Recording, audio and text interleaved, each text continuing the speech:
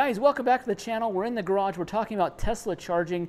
So if you're new to Teslas or you want to learn more about charging, how you should charge, where to charge, can you charge at home? I want to talk about that, all the basics right now.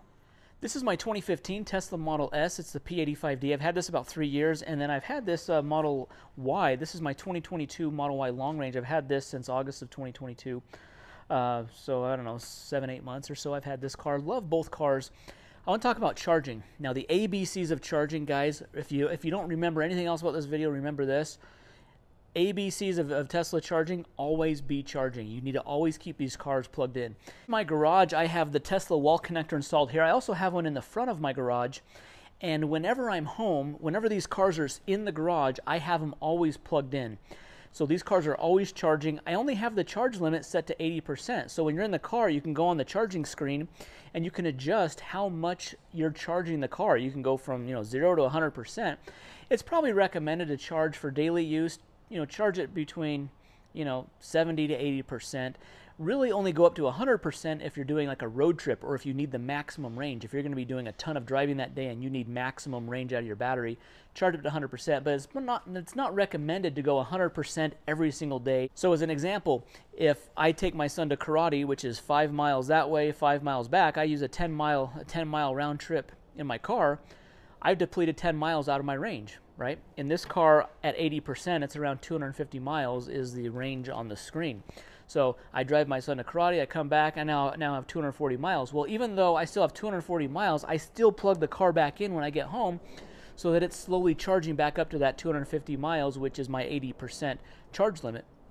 The reason why, guys, I always keep this charged in, I always keep it plugged in, is I always want to have that 80% state of charge in my battery. Now the biggest pain point of owning a Tesla, or any electric car for that matter, is the range and the speed or the quickness in which it's going to recharge. So to eliminate that hassle or that frustration with the battery and the range, like this Model Y long range can charge up to 325 miles of range. I never really drive that much in one day, and so I don't really need that full amount every single day. I never want to be in a position where I don't have at least 80% of my battery, because sometimes I don't know what my day holds. Sometimes I might have to drive 100 miles somewhere and back, and if I've let my battery get down to 50%, like if I'm only going to charge it when it gets down to 30% and then charge it back up to 80, well, I could be in a position where I may not be able to make that trip. I may have to take my gas car, or I might have to stop at a fast charger and pay triple the amount to fast charge this car. So I never want to be kind of put in that position where I can't use the car how I want to use it. So I always keep it plugged in whenever it's at home. Guys, because these cars are so cheap to charge at home, maybe $20, $30, $40 a month, depending on how much you drive, to keep these cars charged up, I'm not worried about plugging it in all the time and having it fully charged up. That really helps make the ownership a lot easier if you just don't worry about the charging. Yeah, it's going to add a little bit of extra cost to your electricity bill, but you don't have to worry about stopping at the gas station. You don't have to worry about paying these high prices for gas. You just plug in, keep it at 80%, and that's just made things stress-free with owning these cars. I don't have to worry about the range.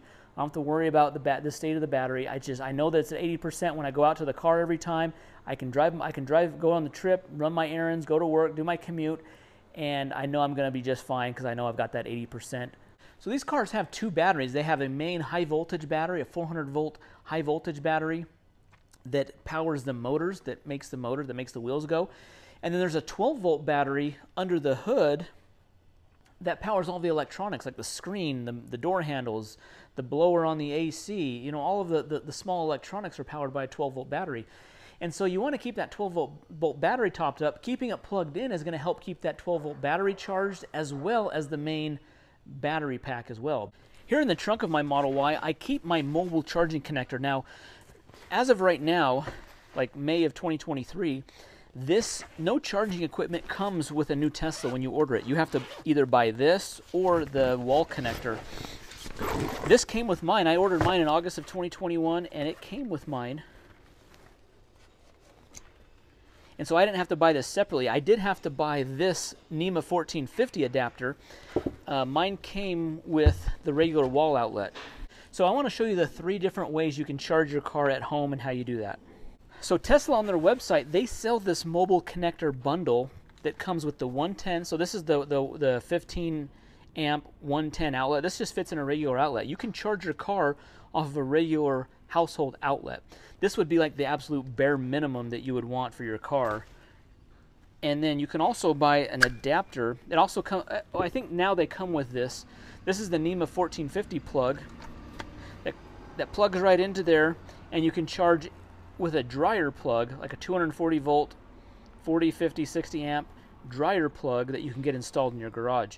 So this would be the ideal situation, because this bundle right now is about $230. You get both of these plugs, and then you just get an electrician to wire your garage with a plug that would accept this. So when I got my Tesla, my first Tesla, I had this installed in my garage with my my electrician that did this. So this is my mobile connector. I can plug it right in here, and this is on a 240 volt circuit. It's 50 amps, and I'll be able to plug this into the car, and this can be my home charger. And when I plug this in, it'll charge at about 25 to 35 miles of range per hour. So this is a very good option that you can do. So the other option, this is like worst case scenario, is you just get this one here. If you don't have an electrician come out and wire you one of these, you could plug your car into this. So what you do is you just pull this plug out here, plug that there, and then you can charge your car. This is going to take like 6 days to charge your battery up all the way. I mean, it's going to take a long time. It charges at about 3 to 4 miles of range in your battery per hour. So overnight, you might get 30 to 40 miles of range, which really is not going to be ideal. These are two different styles of Tesla wall connectors. This came with my 2015 Model S.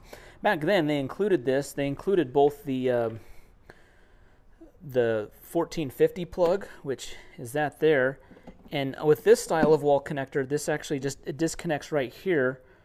It even has a plug that it will plug into this style of outlet. This is the one that came with my Model Y. This is the more current generation, where the whole plug assembly disconnects from this box here, and you can get different adapters to fit different plugs. What I have installed here is the Tesla wall connector. This charges about the same as the NEMA 1450 dryer plug, the second one there. This changes about the same, but this is a more kind of permanent installation. I think it looks a little cooler than having just a thing plugged in and hanging down and drooping down like that. This is kind of a more permanent solution that you have directly hardwired into your wall, and it's going to, I think, provide a little more aesthetically pleasing solution. All of these Tesla chargers all work the same. You push the button. When the light is white, you're able to pull out, and then then I can push the button here. You push the button, or you touch the flap, and the flap opens. When it's white, you can insert it in. Blue means communicating, and then flashing green means it's charging. A neighbor in my neighborhood bought a Tesla Model 3. They bought it used, kind of bought it off of a buddy that was getting rid of it, and my friend that bought it didn't really know a lot about Teslas. Was trying to just get into it. His only solution was he was just going to plug it into the regular household outlet. He wasn't going to get the wall connector. He wasn't going to get the NEMA 1450, the higher powered outlet. He just was charging it off of just a regular outlet.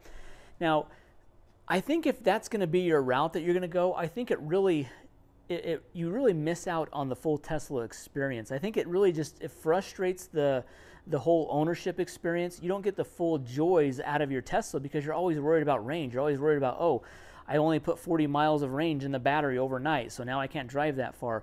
If you have the wall connector, or if you have the NEMA 1450 plug installed in your garage, and you're always keeping your car plugged in and charged up to that 80% level, you never really ever have to worry about range or battery or finding a place to charge your car. Your car is always at 80%. You're ready to go no matter what the day holds, and then when you come home, you plug right back in, it's back to 80%, and that is the pure joy of owning a Tesla, is never having to visit a gas station again. You're just charging at home, you're utilizing your utility rates here, it's always topped up. You don't have to worry about, oh, do I got to stop by a charging station? Do I got to fast charge it? You don't have to worry about any of that. The only time you have to worry about that is when you're on a road trip. This was the first Tesla wall connector I got installed, and I was trying to charge both cars off of it. I would have one car plugged into the regular 110 outlet with that mobile connector, and then I have one car charging on the fast connector. And I was always trying to like juggle, oh, which one did I drive? Which one did I drive the most? I'm going to plug into that. The one I drove the least, I'm going to plug into the wall connector. And I was kind of juggling charges around. I got this wall connector installed, and then I got the second one installed about a month ago. I did that one myself, so I'll leave a link to that video.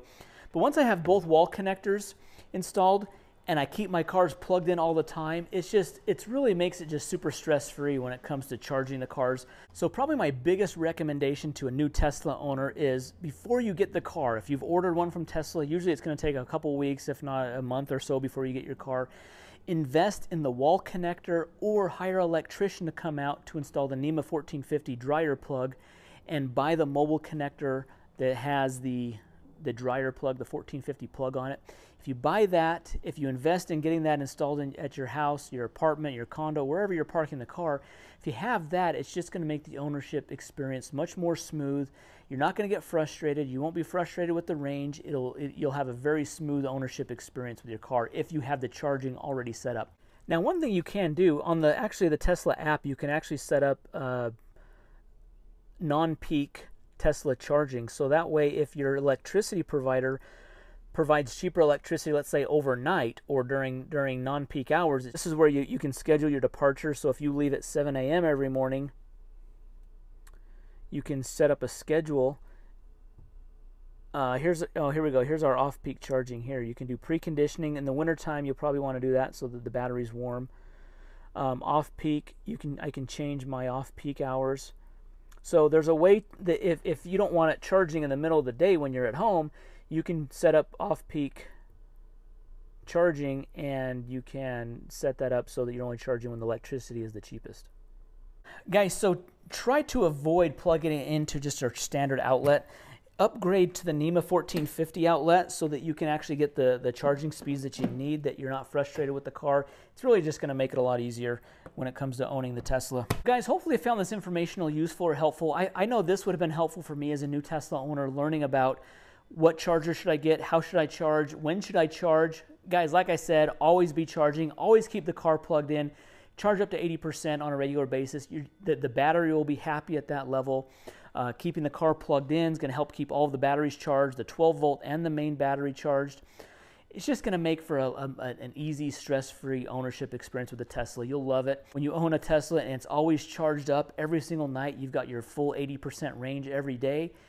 It just is awesome. You never really have to worry about range. You don't have to worry about the battery. You just drive it, plug it in when you get home, and it's all set. Anyways, guys, I'm curious if you have any comments about this, your charging habits. This is how I do mine. Obviously, leave your comments down below if you have different habits. Be sure to hit that thumbs up button, subscribe to the channel. We'll see you in the next video. Thanks.